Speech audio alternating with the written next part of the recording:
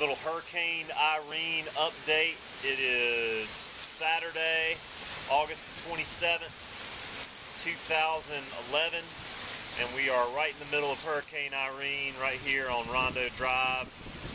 And let's show you a little footage here, what's going on. Good old East North Carolina.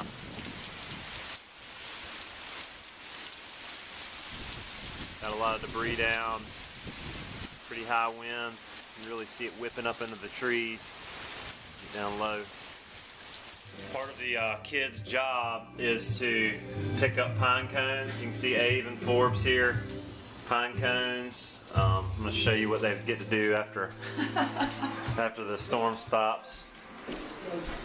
Show you what the backyard's looking like. Pretty crazy. See if I can zoom in a little bit. Man,